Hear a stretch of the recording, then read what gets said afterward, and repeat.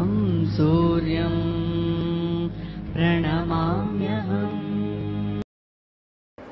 విజయదశమి ముందు 9 రోజుల పాటు దుర్గాదేవిని పూజించడం ఇప్పటి నుంచి కాదు, పురాణాల కాలం నుంచి వస్తోంది. అలా 9 రోజుల పాటు అమ్మవారిని పూజిస్తే ఎంతో పుణ్యం లభిస్తోందని, అష్టైశ్వర్యాలు కలుగుతాయని, అనుకున్న పనులన్నీ నెరవేరుతాయని చాలామంది భక్తులు నమ్ముతారు. ఈ క్రమంలో రామాయణంలో రాముడితో పాటు మహాభారతంలో పాండవులు కూడా దుర్గాదేవిని పూజించి యుద్ధాల్లో విజయాలు సాధించినట్లు పురాణాలు చెబుతున్నాయి.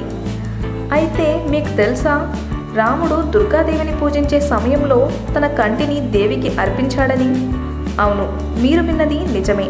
ఆ ఘటన వెనుక ఉన్న అసలు కథ ఏమిటో ఇప్పుడు మనం తెలుసుకుందాం. కానీ అంతకంటే ముందు మా ఛానల్ని సబ్స్క్రైబ్ చేయడం మాత్రం మర్చిపోకండి.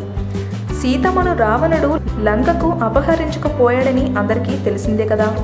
ఈ క్రమంలో రాముడు వానర సైన్యంతో కలిసి రావణుడిపైకి దండెత్తి వెళ్ళాడు. యుద్ధం కొన్ని రోజుల్లో జరుగుతుందనగా రాముడు విజయం కోసం దుర్గాదేవిని పూజిస్తాడు. అయితే 100 తామర పువ్వులతో దేవిని అర్చిస్తే అంతా శుభమే కలుగుతుందని పండితులు చెప్పడంతో రాముడు అలాగే చేస్తాడు. కానీ ఎటు చూసినా ఎక్కడ వెతికినా అతనికి 99 తామర పూలు మాత్రమే లభిస్తాయి.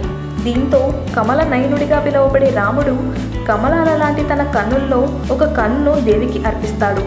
రాముడు పూజకు మెచ్చిన దుర్గాదేవి ప్రత్యక్షమై అతనికి వరాలిస్తుంది. దీంతో రాముడు రావణుడిపై యుద్ధంలో విజయం సాధిస్తాడు. అయితే కేవలం రాముడే కాదు, పాండవులు కూడా దుర్గాదేవిని పూజించేవారు. వారు విరాటరాజు కొలువులో అజ్ఞాతవాసం ముగిశాక సమి అంటే జమ్మి చెట్టు వద్దకు చేరుకుని తమ అసలు రూపాలను పొందుతారు. ఆ వృక్షం కొమ్మలపై అంతకు ముందు వారు ఉంచిన తమ ఆయుధాలను కూడా తిరిగి తీసుకుని యుద్ధంలో విజయం సాధిస్తారు. ఇది జరిగింది కూడా విజయదశమి రోజునే.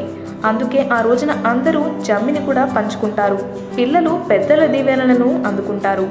ఈ వీడియో కనుక మీకు నచ్చినట్లయితే లైక్ చేసి షేర్ చేయండి. మరిన్ని లేటెస్ట్ అప్డేట్స్ కోసం మా ఛానల్ని సబ్స్క్రైబ్ చేయండి.